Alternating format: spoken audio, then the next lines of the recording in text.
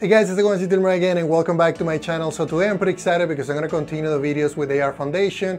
I'm going to be showing you what is required to convert from the standard rendering pipeline to the universal rendering pipeline. I also want to show you what you see behind the scene, which is a video of my first attempt.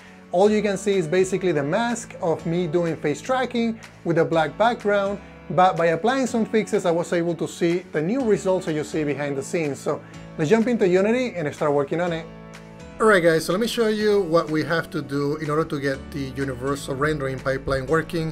I have two videos that I want to show you. The first one, it's me trying to make it work without specific changes that we need to make. So you can see that the background is black and it looks cool, but it doesn't really give me the, I can't really see myself or the background correctly. Everything is black.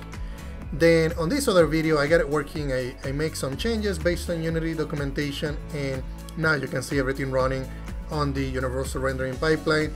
I also added a label so that we can identify what the current graphic settings is, and I'm going to show you how to do that. So the first thing that I'm going to do, because I don't want to touch the scenes that I have previously created, I'm just going to clone the UV one, and we're just going to call this one face tracking, and we can say universal pipeline.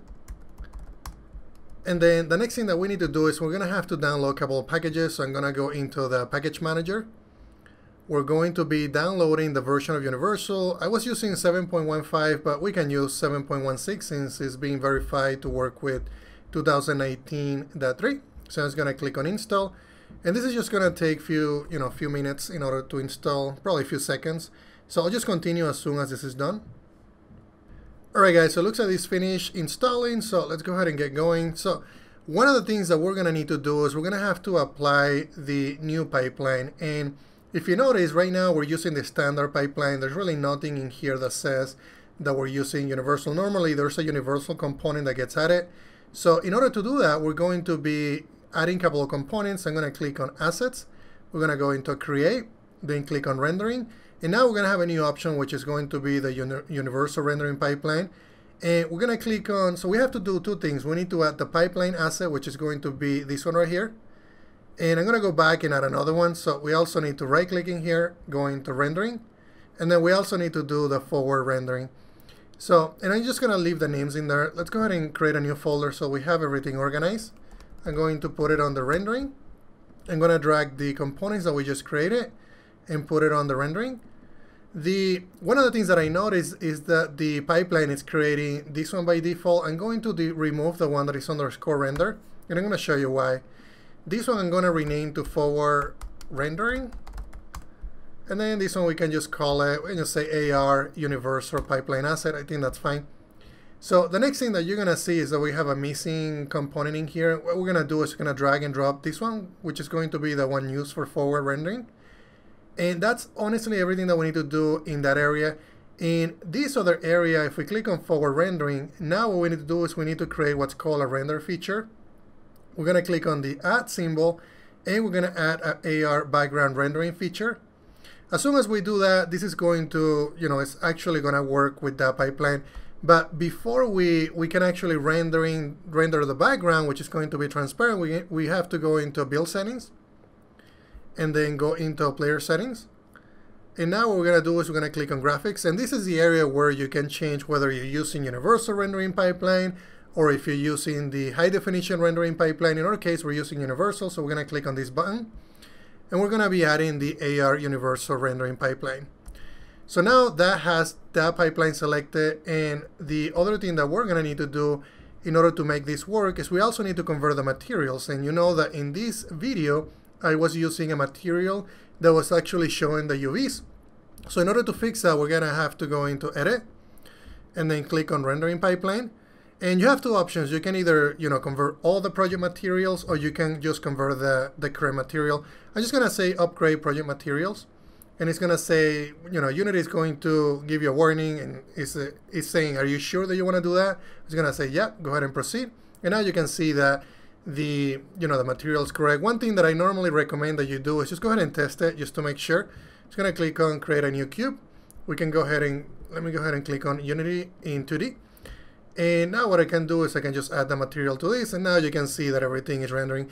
If it wasn't working, it would show a purple color, and that means that you haven't converted the material, or the material that you're trying to convert is not compatible. So we're done with that. The next thing that I want to do, just so that you know that it's working, we're going to go ahead and create a new canvas. So I'm just going to go into UI. We're going to click on Canvas. And I'm going to click on Unity 2D. I keep saying Unity, and it's actually just 2D. I don't know why I say Unity. And then the next thing that I'm going to do is I'm going to go into UI, and we're going to create a new text box. So this text box right here. And yep, I'm going to use TextMesh Pro. So we have to click on Import TMP Essentials, which is going to basically just download everything that we're going to need. Then what I'm going to do here is I'm just going to call it rendering info. This is just going to be a text box, and let's go ahead and place it correctly. We can just go ahead and move it up. And I'm also going to be adding a texture. Let's go ahead and add a raw image, and this is the image that I'm going to be putting. We can just put it right here on the top, so that it represents what we did on the demo. And I'm going to change the color of this. We're going to just make it black, and then I'm just going to drag and drop the rendering info to be right there. And let me make sure that this is sized correctly. I'm just going to say a stretch on the middle. And then for the bung, I'm going to be, not a bung, I keep making mistakes, but for the text box, I'm going to be resizing that correctly. And I'm just going to make it a stretch all the way. And we're going to be centering that as well, and also vertical align it. And what I'm going to do here is I'm just going to say this is going to be, I like to add brackets to placeholders. Rendering information, and it's not going to show these as long as we have a script associated with it. I'm going to show you how we do that. And I'm also going to be changing the transparency here because I want to be able to see my face, or the face that we're trying to track. Alright, so now what we need to do is I'm going to click on assets, and let's go ahead and add a new folder which is going to hold all the scripts. And for some reason I just have a really hard time speaking English today.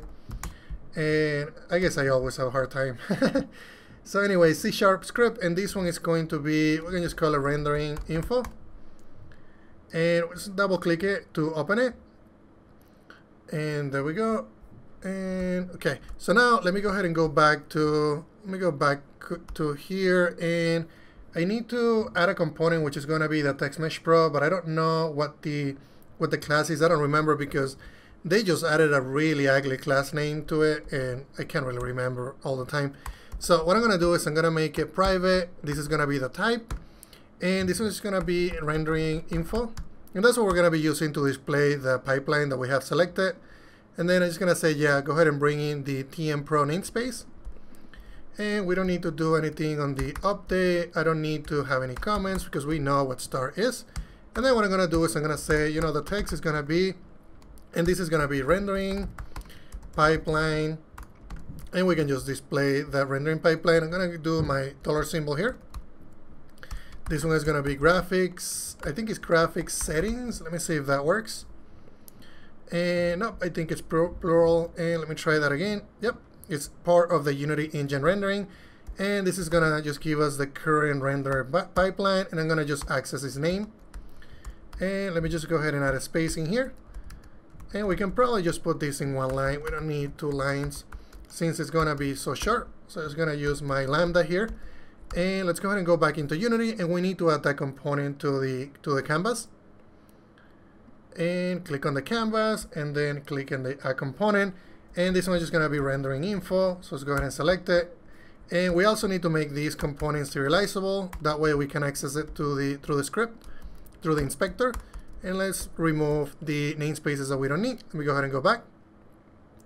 And all we need to do is just associate the new serializable field to the TextMesh Pro component that I added.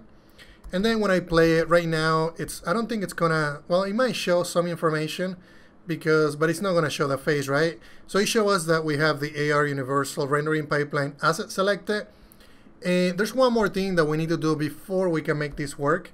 So if you notice, the default render right now is set to forward rendering, and I think that's gonna work. I normally been setting it to 0, so you can just set it to 0. I think either one it's gonna work. I think Unity just does its best to find out what rendering pipeline you have. So I'm gonna just use the forward rendering. which is going to be the one that have the transparent background.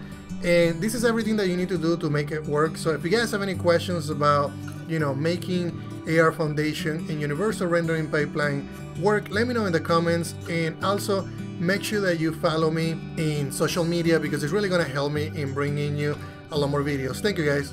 Alright guys, thank you very much for watching today. I really appreciate your time, and if you have any questions about anything that I just showed you, please let me know in the comments.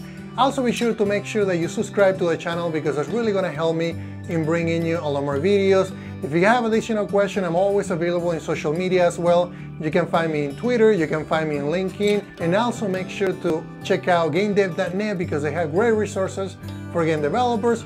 And also find me in Patreon.com, where I'm basically posting what I'm doing behind the scenes, and also early access source code. Thank you very much, guys.